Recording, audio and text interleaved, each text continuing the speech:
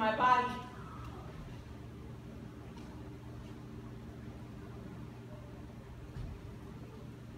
There was no more pain. Wow. And the blood no longer poured. Come on. Jesus stopped and looked around. He called out, "Who touched me?"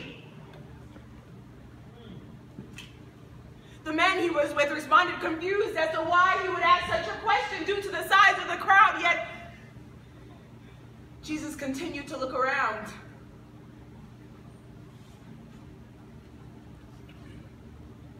He made eye contact with me.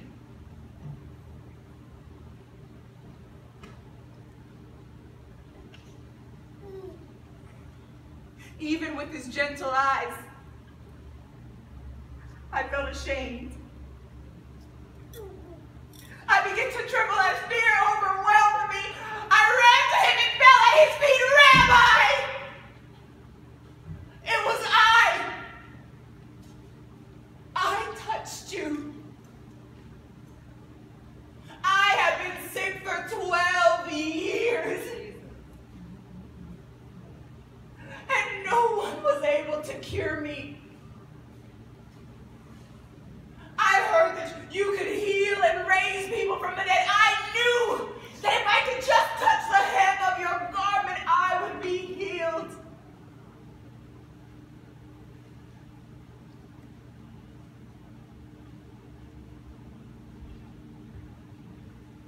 With a soothing voice, he said to me, "Daughter, your faith has healed you. Go in peace and be freed from your suffering." He turned away and continued on his journey.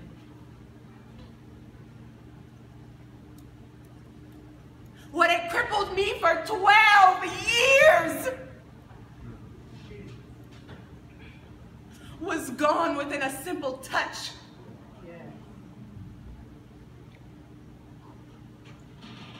I will never forget the love of the Messiah. He said that it was my faith that healed me. But I know that it was his love and power.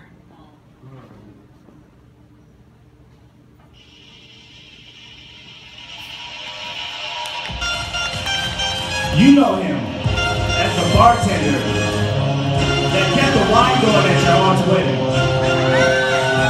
But his disciples know him as the Redeemer of all.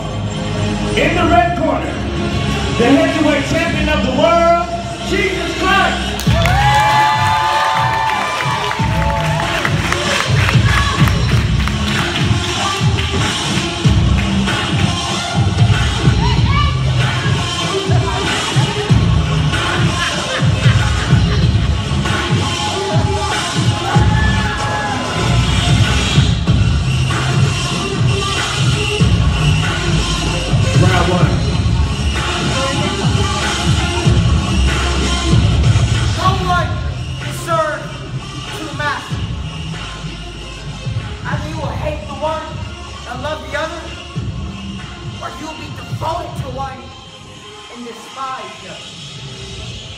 Wise words spoken by a very wise man. Jesus. My story begins and ends with him. He chose me. But why? Yes, I must admit, I, like the others, was drawn to him, compelled in some way to be near him, to learn from him, to watch him perform all of the miracles he did. But in my heart, there was something else other than admiration for this man. Something lurking in the crevices of my heart that wouldn't fully allow myself to believe in him. Something dark that felt anger instead of joy, doubt instead of faith, pride instead of humility. All for a man who only showed us his love and power. But nobody knew the struggle.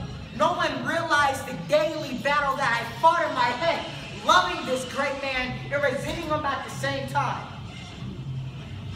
I mean, do you see the impossibilities? He was perfect. How could one measure up? Parable after parable, lesson after lesson. It was confusing. Love your enemies, do good to those who hurt you. The kingdom of heaven is near. What does that even mean? Somehow I knew that would be me. I could feel a dark spirit talking, speaking evil to me, telling my itching ears exactly what they wanted to hear.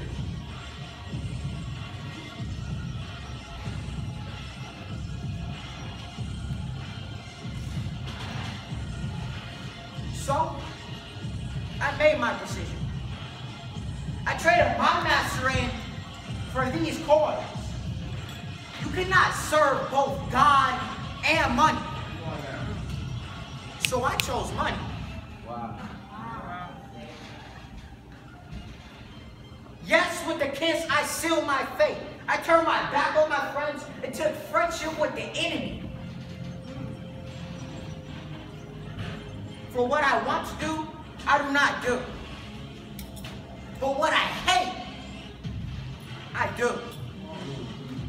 As it is no longer myself who do it. But it is sin living in it. God, forgive me.